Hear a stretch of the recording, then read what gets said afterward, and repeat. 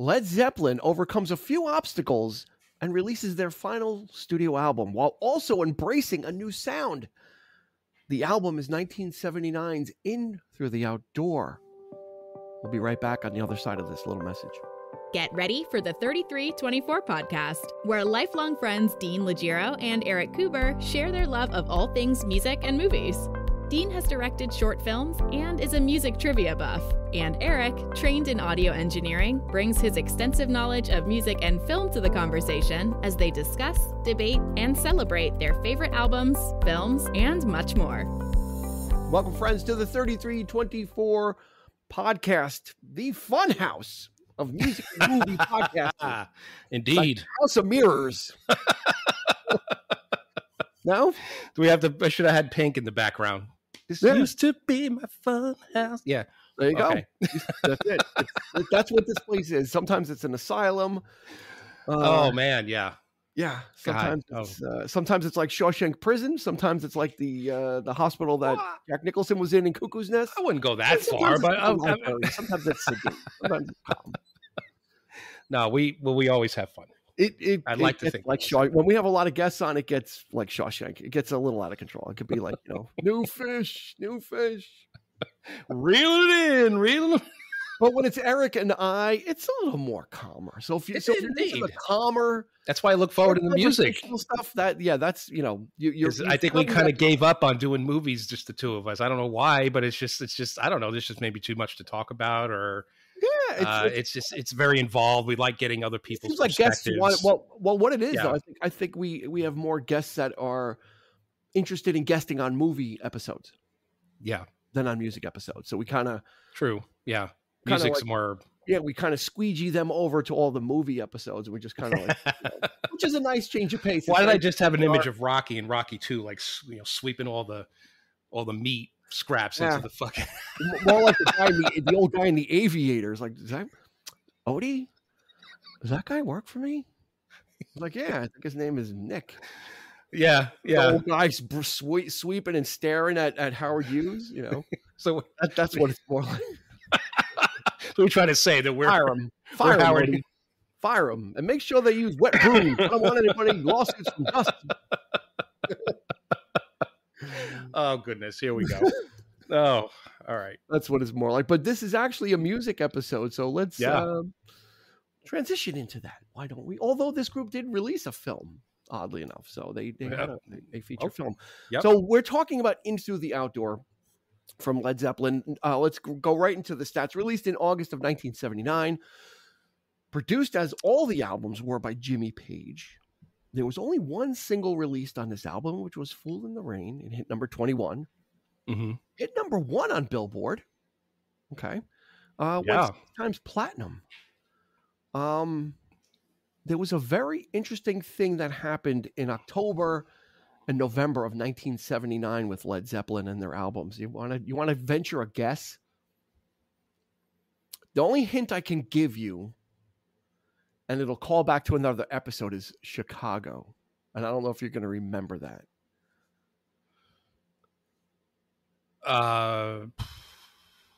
Well, I mean, I'm putting you on the spot. I know. I don't know. How dare you? I know there was some stuff going on side, but no, this is about their albums specifically. In October and November of 1979, every single Led Zeppelin album was on the charts. Okay. Simultaneously. Okay. Which hadn't happened since Physical Graffiti.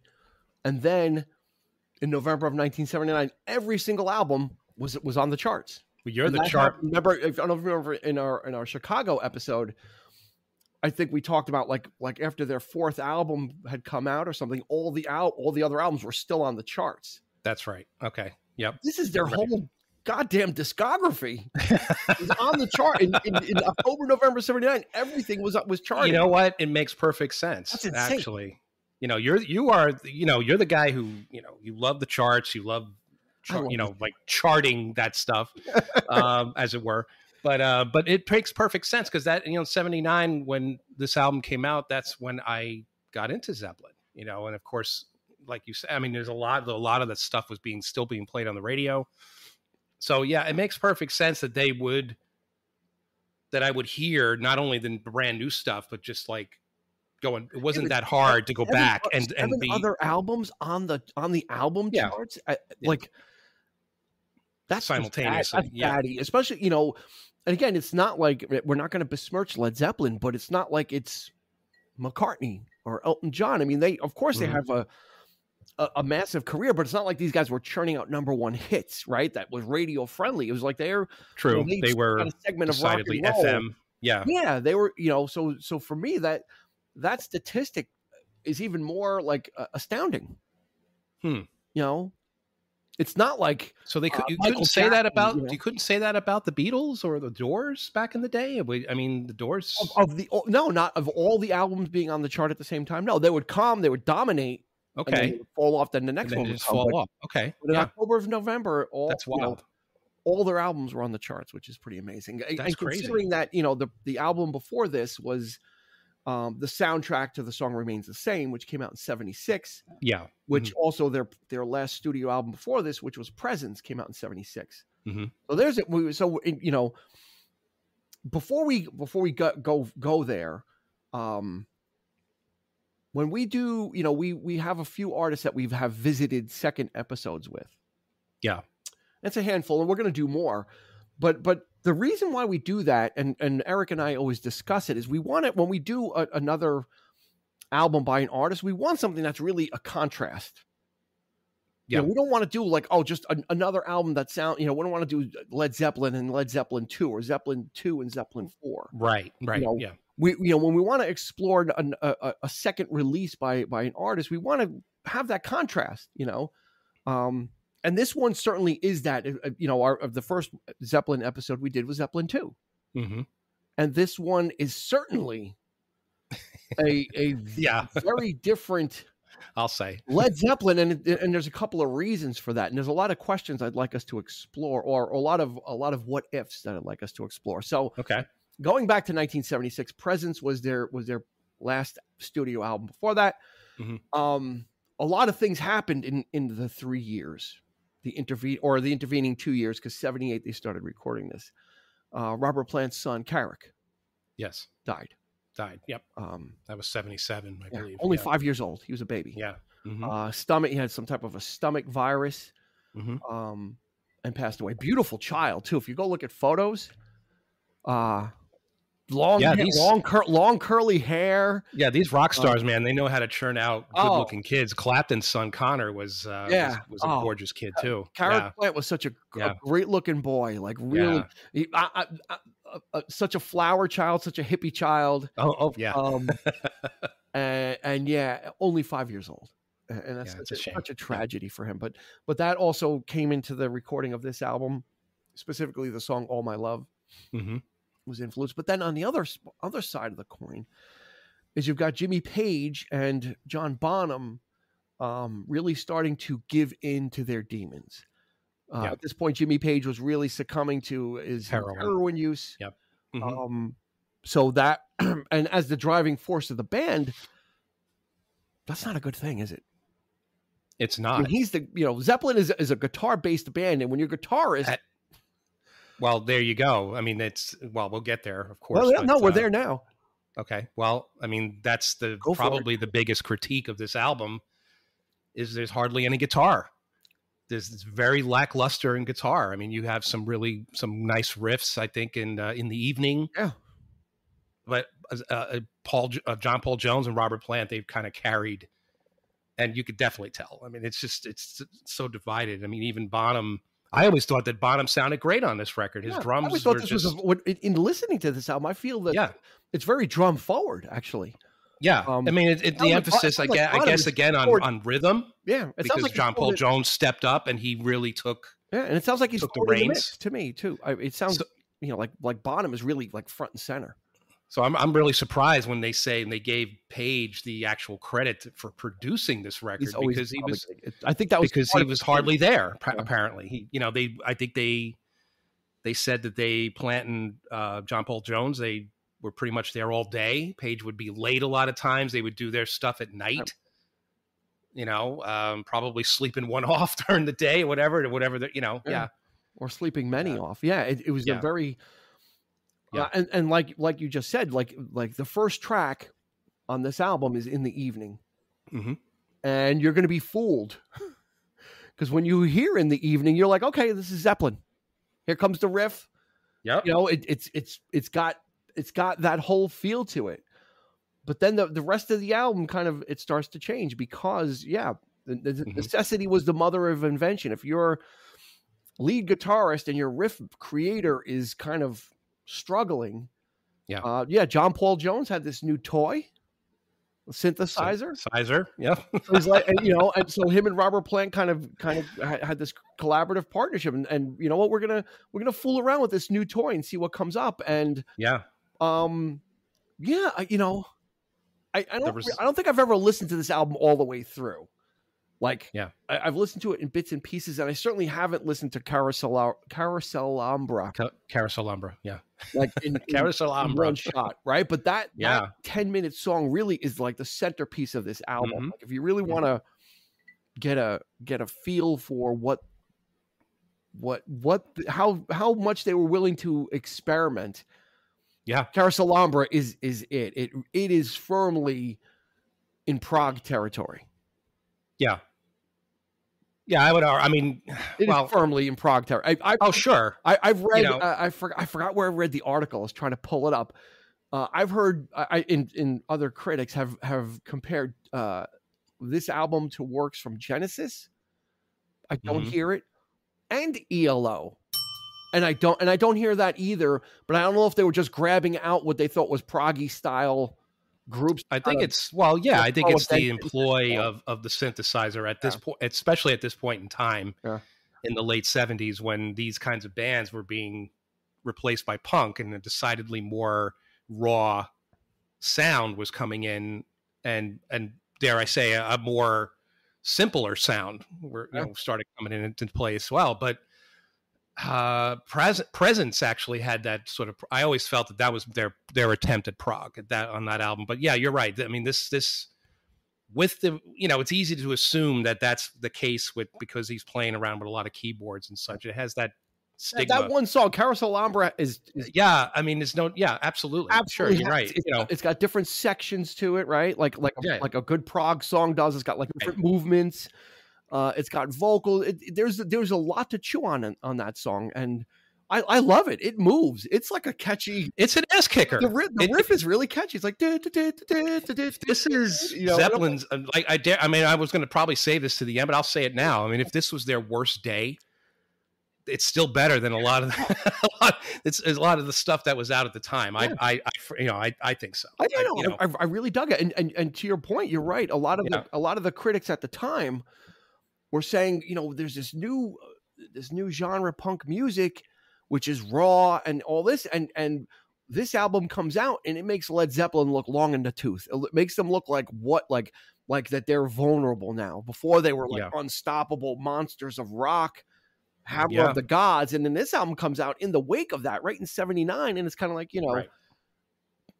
some of the critics were kind of like, what, like, really? Like, this is what you've got? Yeah, it's gotten, and unfortunately, even now, I think it's still considered the least favorite. Like, if you look at any ranking list, this would probably be on the bottom. But it's got two of the either this or Coda, but Coda doesn't count. It's just leftover album. It's not a real, It was an afterthought. But this has two of the best songs ever from Led Zeppelin: "Fool in the Rain" and "All My Love."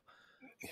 Right, and they're the most unique sounding. That they're the most. They are, if you just listen to Zeppelin's greatest hits, they definitely sound outside of it. They sound different, right? And it's a matter. I mean, it's definitely a matter of taste. And you and I both love the idea of artists pushing boundaries and trying something new, and that's what they were doing. I mean, Plant, especially.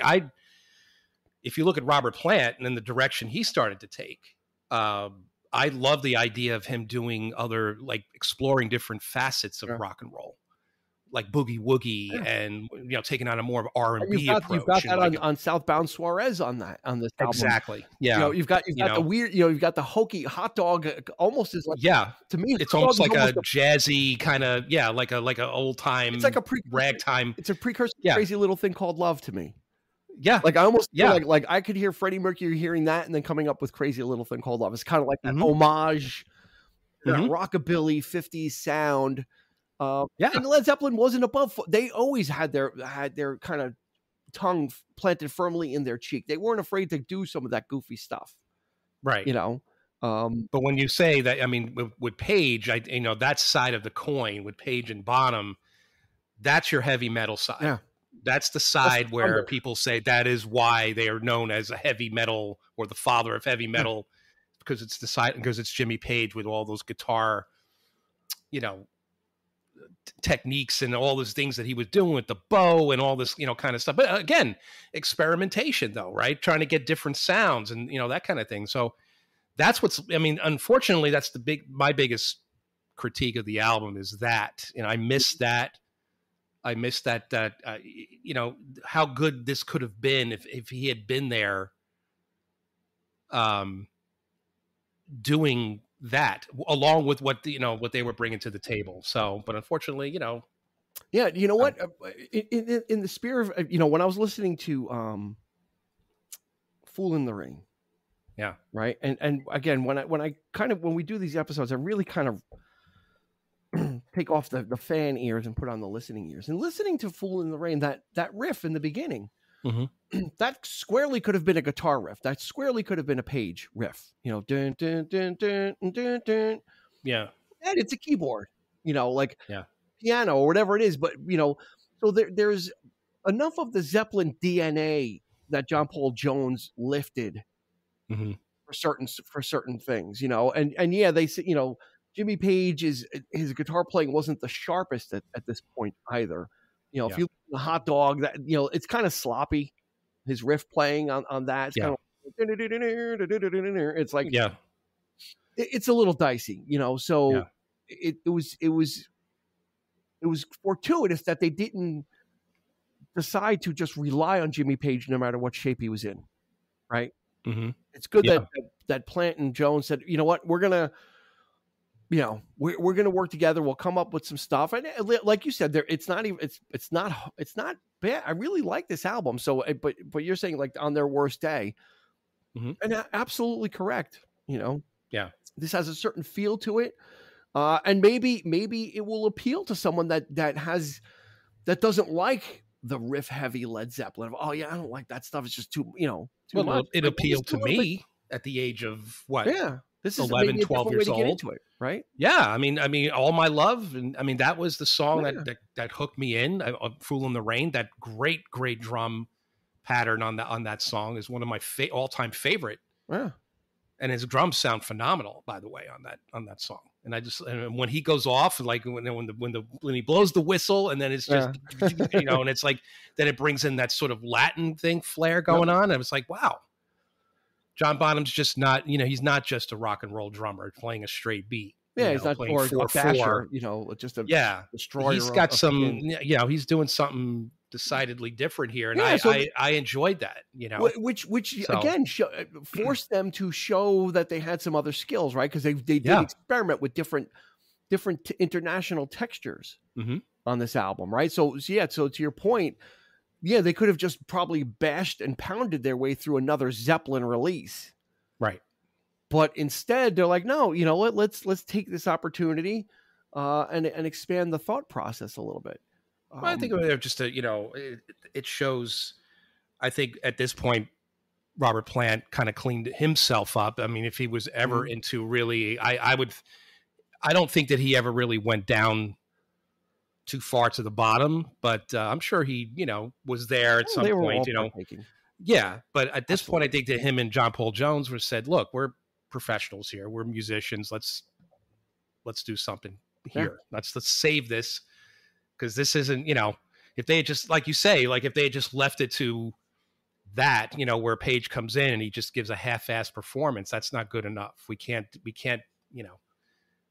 let that happen. We need to cover for him, right? We need to cover Which for them. they We were need to able go, to whatever. do. Yeah, Yeah. which they were able to do, which is right. You know, I mean, they're proficient enough in their skills to do that, or they have ideas. So we go, let's work around that. We don't let's not have such heavy guitar in this case. Let's do stuff like Hot Dog. Let's do let's do a little bit of that boogie woogie piano and let's see what we can do with that.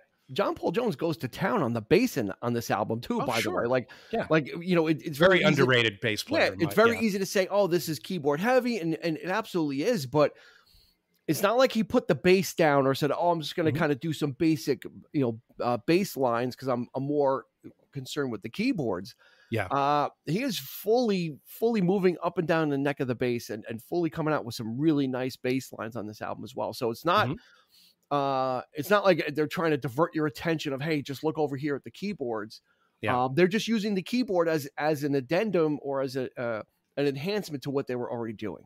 Mm-hmm. Because Page is still there. There's plenty of guitar. There's plenty of solos. Fool in the Rain's got it, and he's there.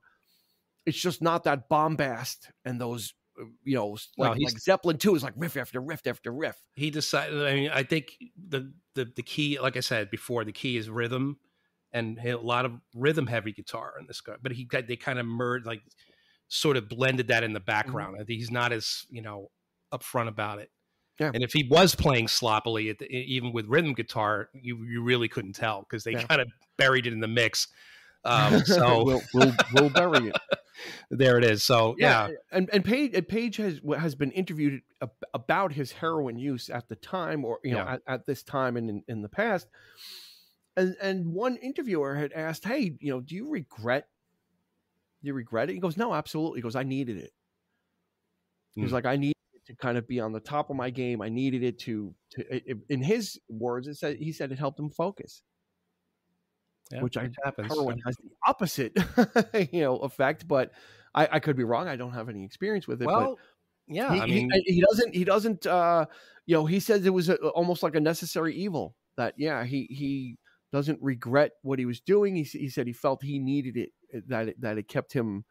And he's like, we recorded that. We recorded In Through the Outdoor in like 3 weeks. Who else is going to do that? And he goes. So he was kind of almost.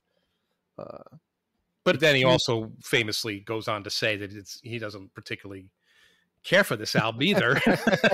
In fact, I think he made a comment about the album cover, which is brilliant, and it was a very expensive cover.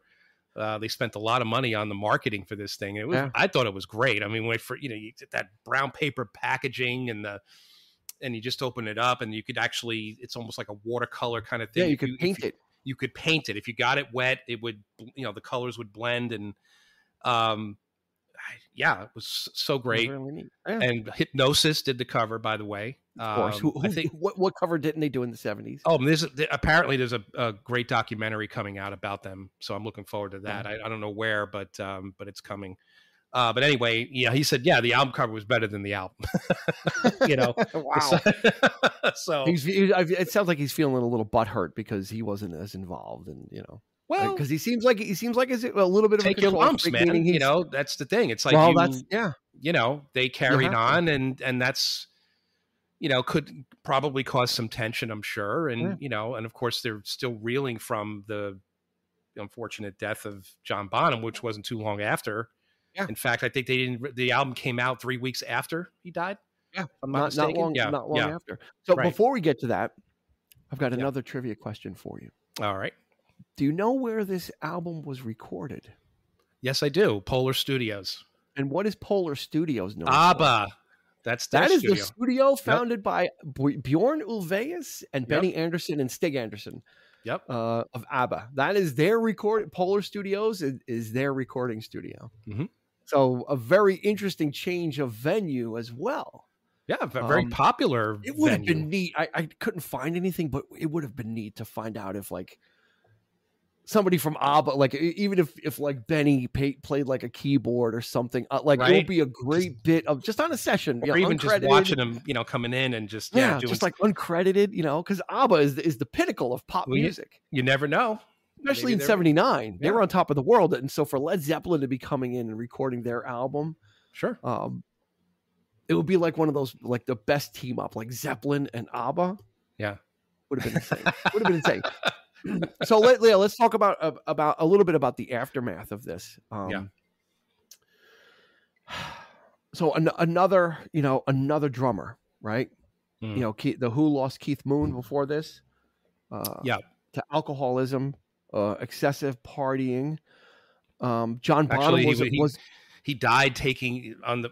It's sad, but he died actually taking overdose of the medication he was taking to combat his alcoholism, which blows my mind. But notoriously, Keith Moon, I think, hired a bunch. I don't know if it was in New York City or Chicago or somewhere.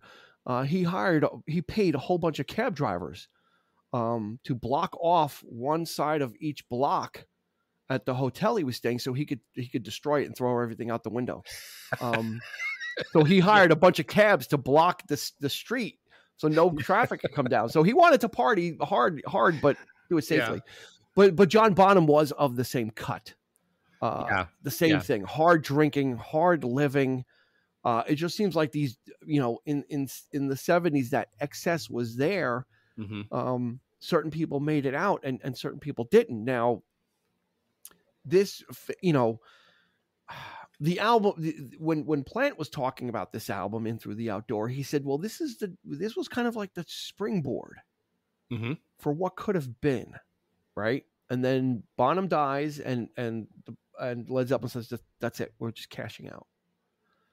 Yeah. Let me ask you, do you think that Zeppelin would have made it into the 80s? Was Zeppelin meant to be a creature of the 70s? Were they meant to give us the stuff that was of that time and not try to morph, Well, what would have happened if they morphed into the 80s? Would it have been like, yes? I don't know. You know what I'm saying? Honest, I do know what you're saying. Are we better off? Are we better off with Zeppelin, not with John Bonham dying, but are we better off with Zeppelin choosing not to continue, a la the Who with Kenny Jones? They're, You Better You Bet and Eminence Front. That's great stuff. There's nothing wrong with that. It's a much different sound. One that I think purists were not too happy with, but I think people are more kind about those albums now. I think Plant wanted to go. It's like I said before, I think he was trying to explore, look at what he did in the 80s with the Honey Drippers and just exploring that old time music. And again, going back to the old time rock and roll, his old solo work was, I think, decidedly sounded very, very similar to this album. I think this could have been the precursor of what he did on those first two records. Bringing in Phil Collins with that tremendous drum sound that he had at that point was he thought, well, if anybody sounds like Bonham at this point, with those, really heavy drums, let's get Phil on this. And that's what happened there. But, so do you think that would, since Page was so quote unquote, I want to make it sound like Page wasn't there. Honestly, but since in his absence, do you think that Page would have stood for kind of almost a mutiny, right? Because that's, this album wasn't a mutiny. It was, Page was not present enough. So the other band members took the helm. They didn't say we're wresting control of the group, but it put them on a new path, decidedly a new path. And Plant had said this could have been a springboard for what could have been. Do you think Page would have been like, well, no, he would have been the difficult one for sure. He would have been the one to say, I don't like this, I don't like that. I mean, he started doing some stuff, didn't go anywhere. The Firm, all this kind of thing. He even jammed with Chris Squire and Alan White of Yes. At one point, they were going to do something, and then that fizzled out. So I think the idea of him trying to explore different things with a lot of the musicians, his peers of the time. I see it more as a kind of a desperation, a struggle to kind of just stay relevant and try to do something. Because he did that Page Coverdale project. Right. And none of it worked. None of it just really, Yeah. So I Plant at least had had a pretty decent solo career. I mean, look at all the solo albums he put out, and he just wanted. He wasn't afraid to go there to do something a little bit more in tune with the 80s. You think of like In the Mood from Principle of Moments. Do you think Plant peaked with Now and Zen? That was for that era of music. It was a good album for sure. It was a great album, but because that's when he embraced like his Zeppelin. Before that, he was kind of not denying his Zeppelin heritage, but he was actively trying not to. Yeah.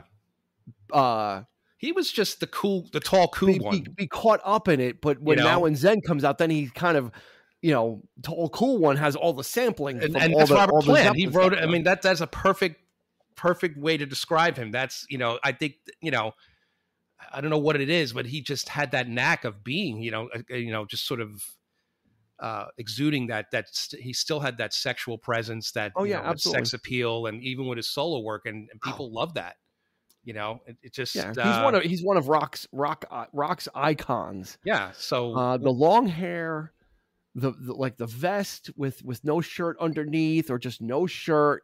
I think the free spirit nature of Robert Plant is what really, for me, is what I love about him. He's not afraid to go there. Now he's doing decidedly like more folk rock type stuff. He's doing Zeppelin songs with more of like an acoustic sound, putting together these sort of like impromptu bands that are, with a lot of banjo and mandolin and that kind of thing, sort of the indie, folk thing going on. But I like it though. I think it's great. Alison Krauss.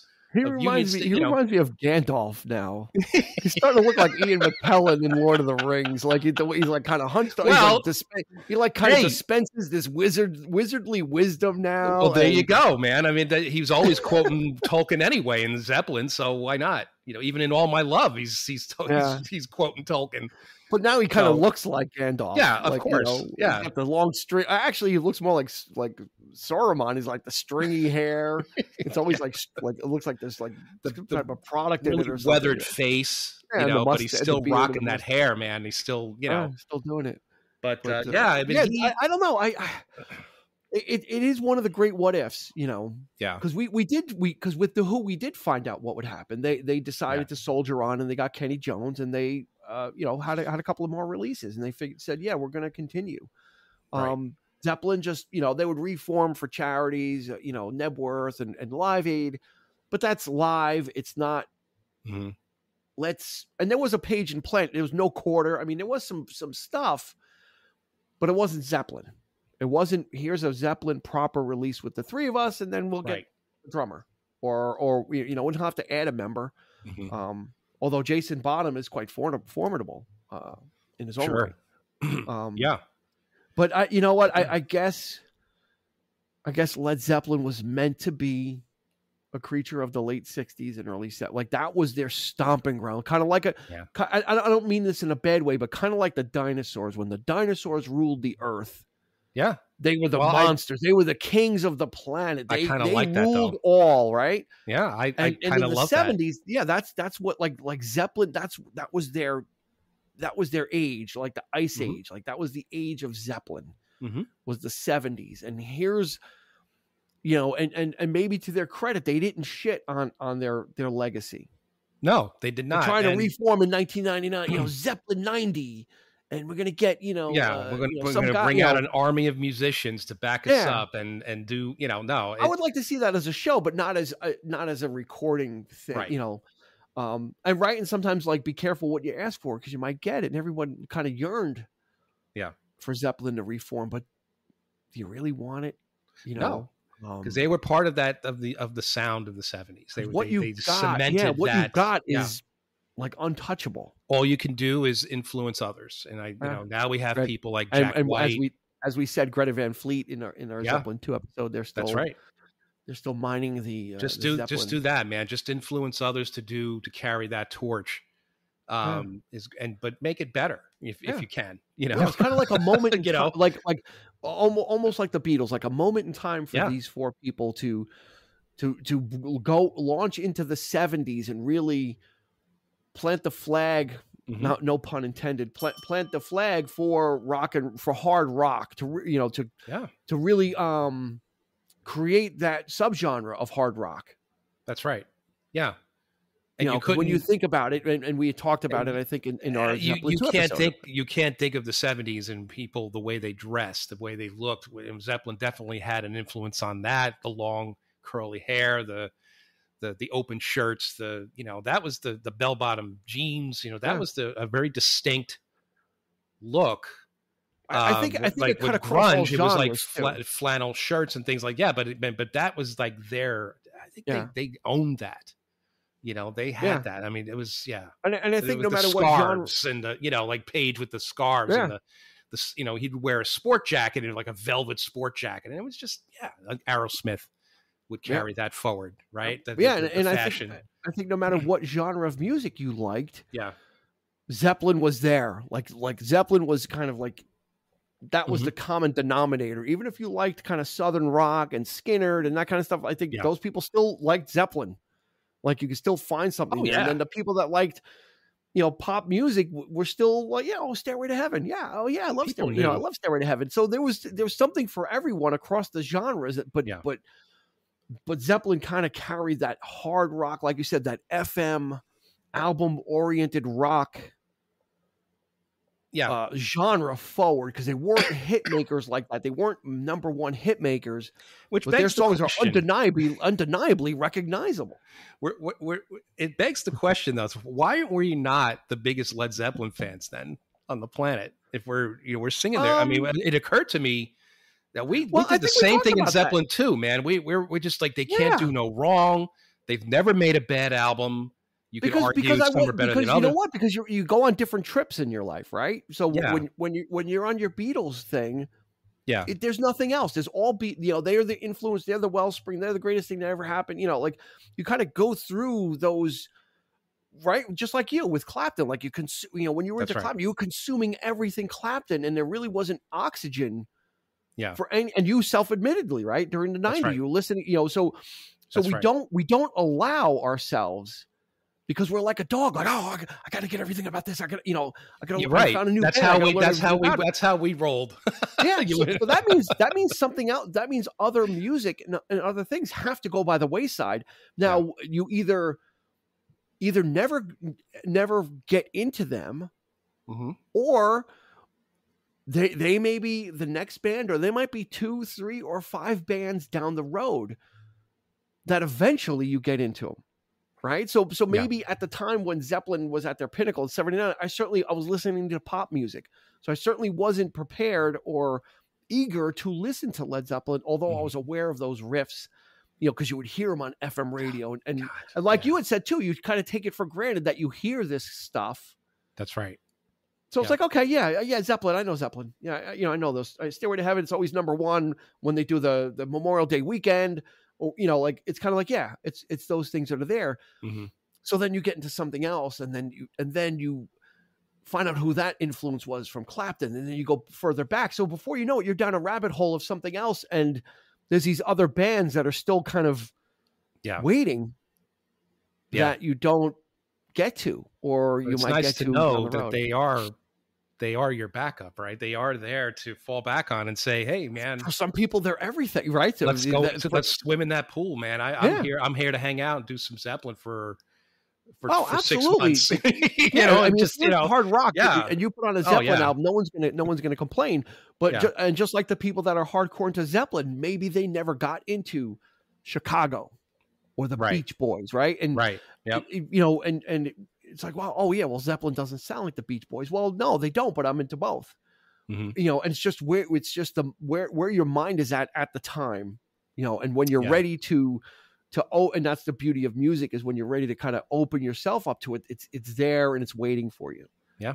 It's kind of, and then you could then you dive into that rabbit hole and you go down it, and you just enjoy it, and you add that to your arsenal of music that you really love, and kind of, you add that to your kind of back catalog of stuff that you enjoy. And that's one of the reasons why doing these episodes are so great, because it is, we get to kind of acknowledge it, we get to, or come clean about it. Yeah. Right. Which is fine too. Right. It's, I hadn't given this album full listens, but when I did, starting this past Friday, that's all I've been listening to, Carousel Alhambra. I'm like, God, it's so quirky. It's so strange. It's so weird. And it's so catchy. And it's so listenable. And it's so un-Zeppelin. Yeah. That I'm like, wow, it's not just the ocean. And it's not just custard pie. And it's not just the riff. You know, here's the story of a band who needed to kind of find it within them to complete this project without their fearless leader. Yeah. You know, the guy who has provided the basically the meal ticket. Zeppelin is riffs. Riffs all the time, pretty much, and bombast. And this album is decidedly not bombastic, which doesn't demean the drumming. The drumming is solid and it's there and it's present. I think it's bombastic in a different way. Yeah. You know, synthesizer always gets a bad rap. It's ambitious. It always gets when it comes to rock and roll, synthesizer. I mean, look at 1984, right? With Jump. I mean, but that's the song, man. That keyboard is like that. People were losing their shit. Oh, Eddie Van Halen, he's playing the keyboard. Like, Geddy Lee using synthesizer with Rush. I mean, they would decide this was stuff that they were supposed to be using in the early 70s, because that's when it was like when prog was the thing, right? This was like the main instrument. And then for bands like that to actually embrace it in the 80s was weird. But then again, everybody was using it at that point, you know, so it didn't really. It was almost a necessity. It was almost a necessity, we have to adapt. But also a band like Rush, also, like, I think we're decidedly a little bit different, a cut above the some of the other bands that were trying that. And I think I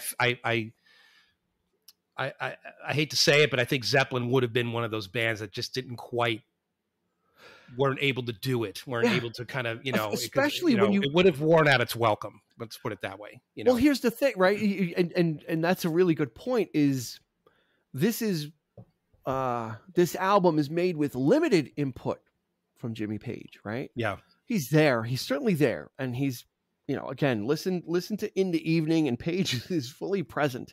Mm-hmm. But yeah, if you try and make another album with now Page Plant and Jones on this trip, and Page fully powered up, it's not going to work, because it's going to clash. How are we going to find the medium? Mm-hmm. And what does the happy medium sound like? Does it sound like shit it doesn't sound not like Zeppelin and not like Into the Outdoor? What would that mix be? What would the compromise be? Because this was almost made this isn't really a compromise album. It's kind of a substitute. Here's what we're going to do because we need to. Mm-hmm. This wasn't a fully collaborative thing of, hey, let's do this. And Page had ideas about it. Right. They knew they weren't making. If you go into another album doing that, what are you going to get? Right. They knew they weren't making another Zeppelin 4 at this point. Yeah. They kind of like, it's run its course. Who Are You is the same kind of thing. It's like very synth heavy on that album. Who Are You might arguably be the best song on the record, the hardest rocking song. Yeah. But Townsend would employ a lot of that weird, like just like flowing kind of keyboards going, like he was going nuts with that thing. But here it's like, let's keep it simple. Let's keep the rhythm. But it's effective. And yeah, you're right. I think it, was meant to kind of replace a lot of that guitar that would have been there had Page. Yeah. That's the way I was trying to think about some of these songs. I'm like, well, what if this wasn't a keyboard and it was a guitar? Yeah. Like that's how I was trying to challenge myself. And that's where, that's where Fool in the Rain came in. I'm like, yeah, I could, I could almost hear this as a guitar centric song, like that. So, I think Jones and probably more so Jones was trying to also use the formula that was there also to make it sound somewhat familiar. So it doesn't sound so much like, here's a total left turn into unknown territory. Like Fool in the Rain sounds enough like a Zeppelin song, but with keyboards. All of My Love does not sound like it sounds more like a fully formed rock song by a different band. But that's not a bad thing either, right? Because Plant was more of a singer, and that was more of a fully realized song as opposed to a song built around a riff. which is decidedly more like what the 80s would be, right? Rock and roll, that's what it would be, like power ballads and that kind of thing, you know. And you mentioned his voice, and I have to bring that up. Is I love Plant at this point. Yeah.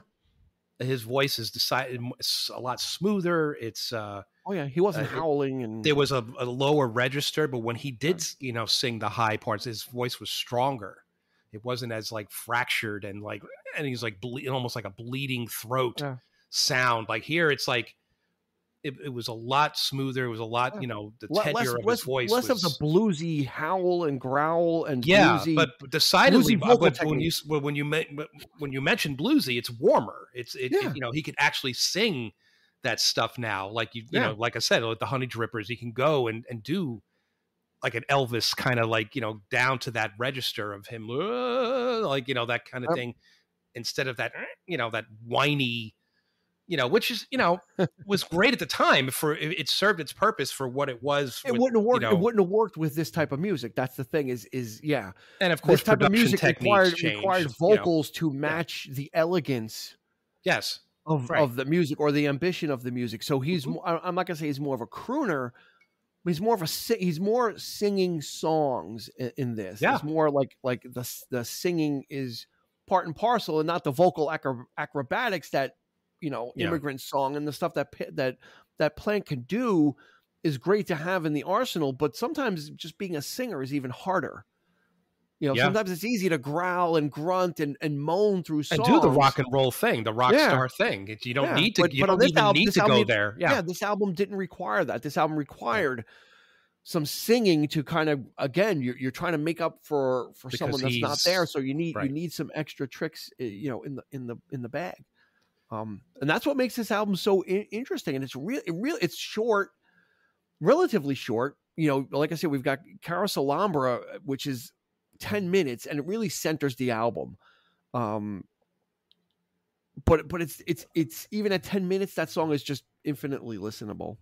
I don't think it's a problem for someone to kind of put this on, because you've also got Fool in the Rain and All My Love kind of bookending that song as well. So if you're kind of there for the hits, you're going to get one, kind of listen to this really epic epic song, which I think was titled Epic in the beginning, is the working title for it. And then you've got All My Love. So there's enough there to chew on. And then of course I'm Gonna Crawl, so there's Zeppelin is there, they're just a little different. Maybe they're a little sleeker, right? This is like a sleeker version of Zeppelin. Well, let me ask you this. Do you think instead of synthesizer there, I mean, it's like, especially on I'm Gonna Crawl, that you think that song could have benefited more from a string section?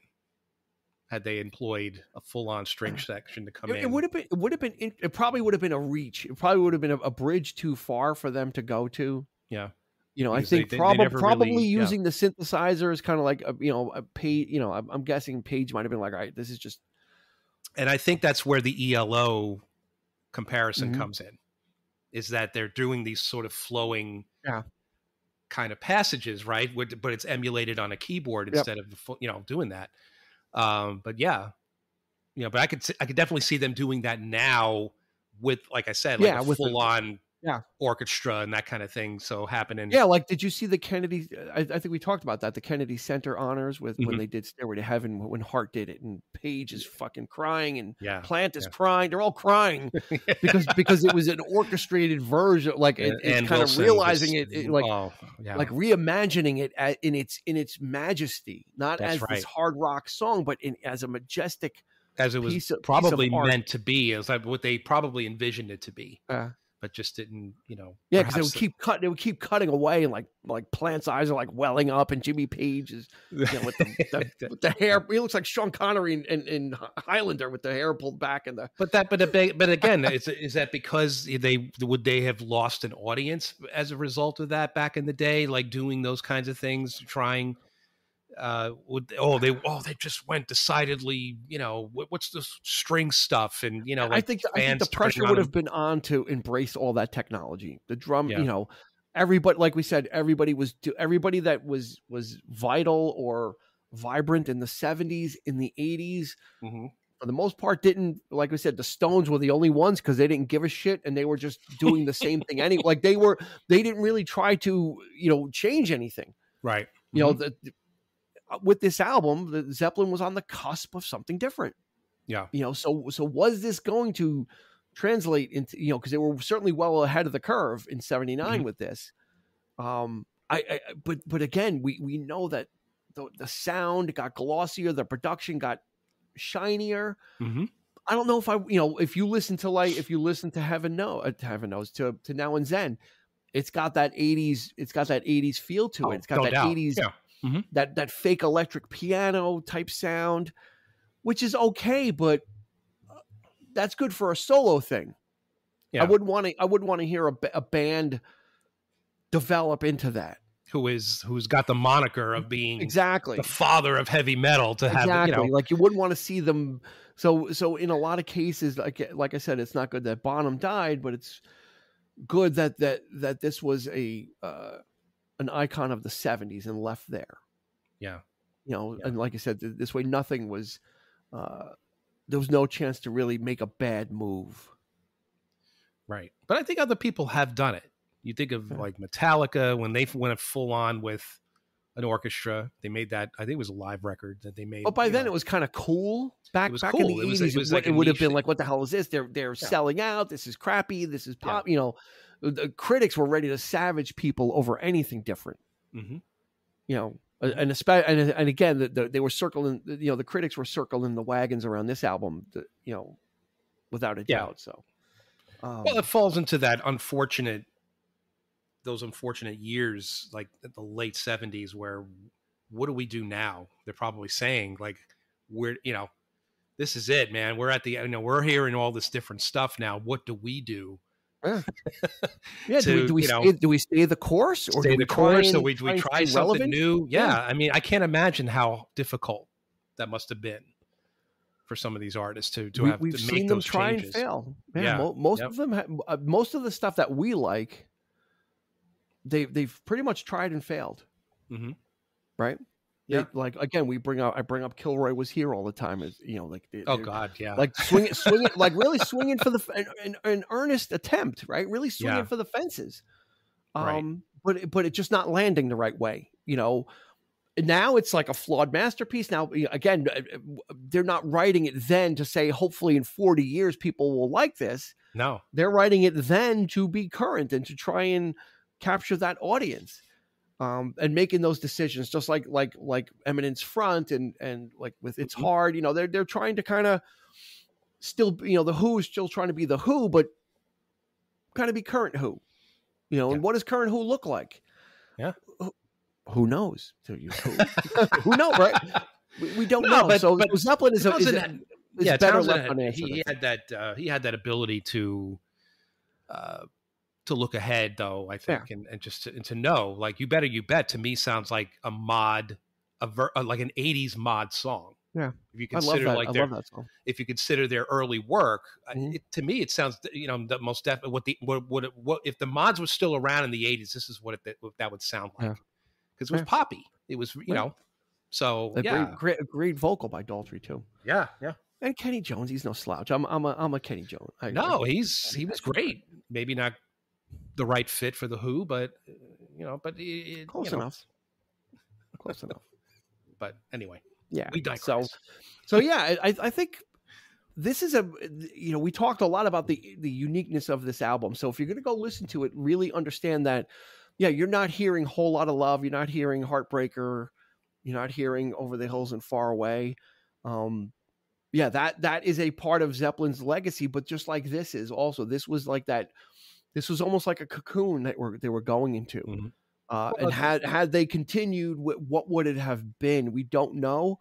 But it was fun to speculate. It was fun to talk about it and kind of speculate where they would land in the 80s, because we've seen, a lot of those, like I said, a lot of those groups we like tried and failed, or some of the groups specifically like Asia said, well, we need a gimmick. We need to kind of come together and make pop music, like because the prog thing ain't working. That's true. So let's see if we can make really poppy proggy music, right? So decidedly more AOR, like yeah, there was a lot of dubious decision making going on in that time because these people needed to capture an audience or stay relevant. You know, that kind of 70s pot smoking, you know, black light era had kind of come and gone, and in the 80s things were clean lines and neon and fluorescent and sharp looking, and it's like, how do these bands that were long haired, scruffy, dirty teeth, how do they transition into this new frontier of music? And you know, you got people, you know, then you got groups like Asia trying to, and then you got GTR, and they're all trying to put something together, right, to try and like get in on some of this stuff. Mm-hmm. When the heart rules the mind, was that GTR? When the heart rules the mind, was it Max Bacon? Was that the lead singer of GTR? Yeah. Good Lord, there was so many of them. There was Emerson, Lake and Powell. There was So we're better off. We're better. You know, I think we're better for not knowing the answer to that, because I'd rather not know the answer than have the answer be a really shitty answer and know it. Yeah. I think, because then you'd be like, oh, this is because then we'd be saying on this episode, we'd be saying, here's where they should have stopped. Yeah. You know, that's the kind of episode this would have been. So, but instead, this is I'm going to use the bell because it's corny, but this is their swan song. Mm-hmm. And swan song is the label that Led Zeppelin created. Yeah. For those that didn't know. But I think that's going to do it. This is one to really give a listen for. It's a quick in and out album. It's In Through the Outdoor, and the reason why they called the album In Through the Outdoor is because they were, you know, because of the problems with you know, obviously Morning Plant's son. Zeppelin were tax exiles at the time, so they didn't want to be paying the exorbitant taxes that you had to live in Britain, so they couldn't tour for 2 years. So their concern is like, and they hadn't made an album since '76, so they were trying to get back into the public eye, and they felt all these obstacles that were being thrown their way was like trying to go in through the outdoor, because everyone's coming out and it keeps pushing you back and you can't get there. Yeah. So that's actually what the album title refers to, is them just trying to get back into the public eye again after all these obstacles that they encountered. So there it is. We'll end it with that nugget. There you go. of trivia. All right. All righty? Yes. We didn't say it in the beginning, but go ahead and check us out on Facebook and Instagram. We're there. You can join our group and post and be a part of the conversation, be part of this great group of friends we have. If you're watching us on YouTube and you've made it this far, just go ahead, just hit the subscribe button. And then next to it right there is the like button. So hit that one as well. And that'll help us really grow our channel as well. Because we've got the video content there. And then, of course, we've got our audio content and our social media arm. This is like a little mini empire. Indeed. Yeah, small. It's like more like a hamlet empire. It's not an empire. It's like a hamlet. It's grown, though. Or a burg, a small town. It's considerable. It's no slouch. Yes, none of us are slouches, but... No. That's going to do it for this. So go check out from 1979, In Through the Outdoor from Led Zeppelin, their final studio release. There will be plenty of 1,001 compilations after this. Mm-hmm. There's no shortage of those. That definitive 4 CD box set was really what got me into them, but which came out much, much later. But go check them out. Everything's available on Spotify as well. So for Eric, this has been Dean. We will see you on the flip side. You've been listening to the 3324 podcast with Dean Legiro and Eric Kuber. You can find us on your favorite podcast provider, so please like, subscribe, and rate to become a part of the 3324 family. Your feedback is important, so make sure to follow us on Instagram and Facebook at 3324 podcast and on Twitter at 3324p to join the conversation.